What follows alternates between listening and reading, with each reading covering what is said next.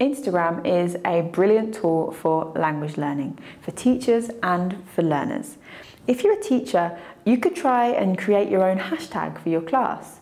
You could encourage them to share daily examples of their language learning. You could create even a hashtag challenge for your students and for your classes, which could be a really fun way to create a sense of community and for them to share using something that they would use anyway in their daily life.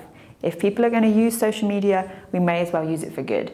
You could also encourage students to share video. This could be a really great way for students to practice pronunciation, to practice speaking out short sentences if they're perhaps a little bit nervous about doing it face to face. You know, if they want to just try things out and get some feedback.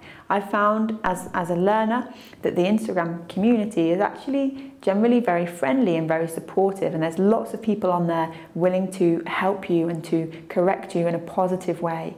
And this can be really, really beneficial as a language learner, especially when you're distanced from your class or from other people learning the language.